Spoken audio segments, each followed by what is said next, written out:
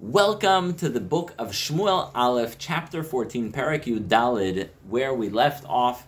There's this huge war. On the one hand, you have 30,000 Plishti chariots and countless people. On the other hand, you have Bnei Israel with just 2 swords. Sounds like a joke. 2 swords. One for Shaul, one for Yonatan. So who wins this war? So what happens is Yonatan goes in the middle of the night. He doesn't even tell his father. His father is sitting under a pomegranate tree at the edge of the hill.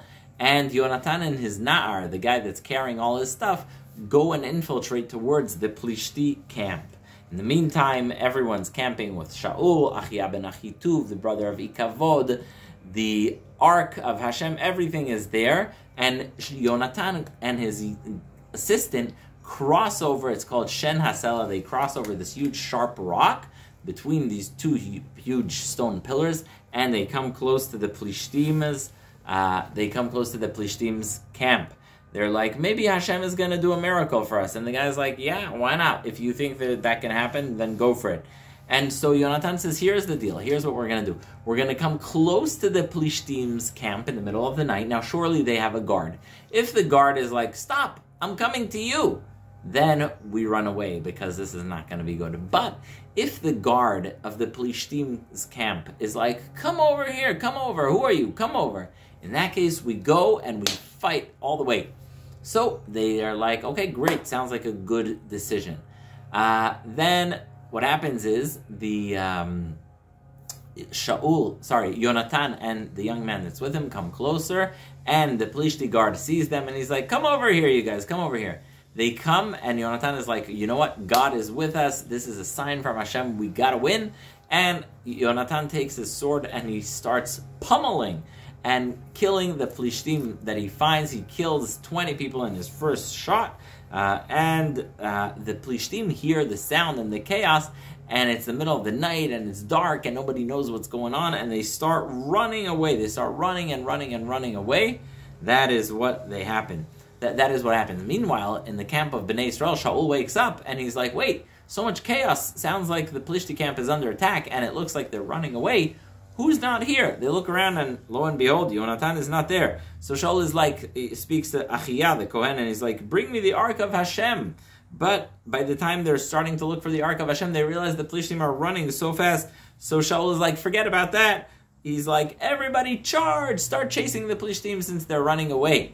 And so the Shaul and all of Bnei Israel start chasing the Plishtim, and the Plishtim start killing each other because it's dark and they think that the Jews are all over the place.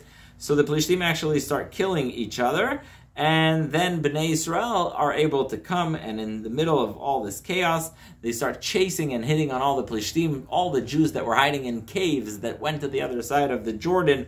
All these people, everyone starts chasing the escaping Plishti army. Now, as they're succeeding and everything's going great, the Bnei Israel decided they want to do something to show their gratitude to Hashem, their faith in Hashem, to keep this a spiritual experience. And they say, you know what? Why don't we make a promise, since we're all going to fight now, that nobody eats anything? So they make a curse. They say, anybody in our camp has to fast now that we're going to war, even though I wouldn't recommend going to war while fasting. They're like, yeah, the cursed is the person who does not, who eats any food now.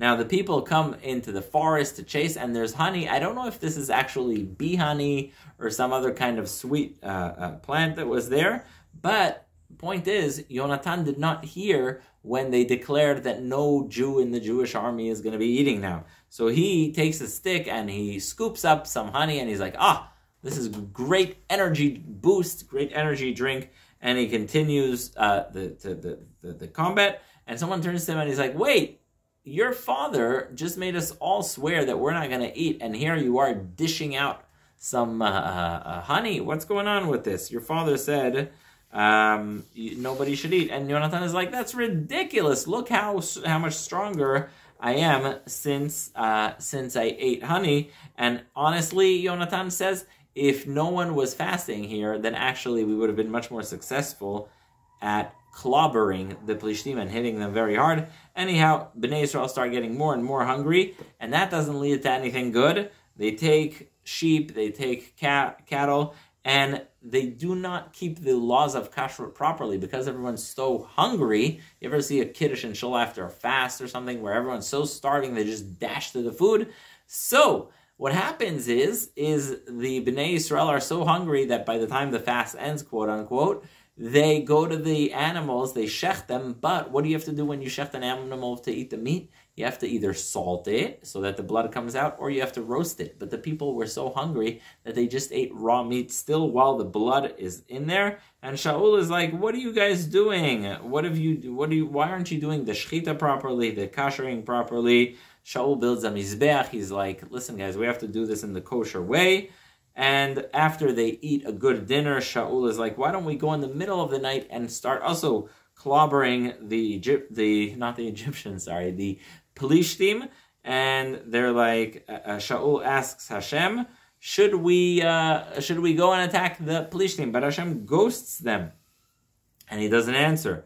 And Shaul is like, wait, why is Hashem angry at us? Why do we not get an answer? And he's like, did anybody here eat? Even though we made an oath that no one's going to eat during the day. And they're like, yeah, your son, Yonatan, ate. Remember, you made an oath that whoever is the one to eat during this day is going to be killed. Well, guess what? Your son, Yonatan, is going to die based on what you said. So they do this raffle. They find out who is the one that ate. It turns out to be Yonatan. And it turns out to be Yonatan. And Shaul says, Yonatan, what have you done? After they do this whole raffle and they find out who it was. And Yonatan is like, I took my stick and I scooped up honey because without that I would have died. And Shaul is like, you know what? In that case, you have to die because this is an oath we made. And all the people are like, no way, we're not killing Yonatan. He's the one who saved us. He's the one who led this victory against the Pelishtim, and we will not let him die. So the Bnei Yisrael go back home, everyone settles down, Shaul becomes a much stronger king, and he starts fighting Moab and Ammon and all the enemies of Bnei Yisrael, and he's very successful. He also beats many of Amalek, and he has two daughters. He has a son, Yonatan. Shaul has a son, Yonatan, but he also has two daughters. The older one is named Merav, and the younger one is named Michal. And the wife of Shaul's name is Achinoam, and the chief of staff is Avner ben Ner, his first cousin, and Kish, the father of Shaul, and Ner, the father of Ner, are all the sons of Aviel. Basically, the Jewish people succeed, the monarchy is strong, the Pelishtim are being crushed. That is the end of Perek Yud Daled. So what did we have here in Perek Yud Daled? We had a situation that starts off desperate, 30,000 chariots of the Pelishtim and countless soldiers of the Pelishtim, but Bnei Yisrael only have two swords. Yonatan goes sneaking out at night, not even telling his father, crosses the big rock, comes close to the camp of the Pelishtim. As he comes close to the camp of Pelishtim, he tells his lad that's with him, he says, if the Pelishti guard says, get out of here or I'm coming to you, then we're toast. We don't come close. We leave. But if he's like, come here, identify yourself, then we come all in. And indeed, that's what happened. The Pelishti guard calls them. They go in, they fight with their sword, and the Pelishtim hear so much chaos and mayhem that they think that they're being attacked on all sides. The Pelishtim start killing one another. Bnei Yisrael from afar, Shaul is like, who's missing Yonatan? They realize Yonatan went and did this. They see chaos and escaping among the Pelishtim, so Bnei Yisrael join in, clobber the Pelishtim while the Pelishtim are escaping. Shaul makes a vow that anyone who eats anything that day from his army is going to be killed. Yonatan doesn't hear it, so he scoops up honey and eats the honey.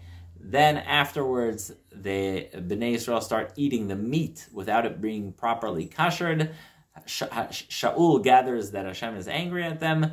He makes a lottery to find out who it was. Turns out it was Yonatan who ate. He says, okay, you'll have to die because that's the oath I made. And Bnei Yisrael are like, no way, you can't kill Yonatan. He's the one who really helped lead this victory. That is Perek Yud Daled. Thank you for listening.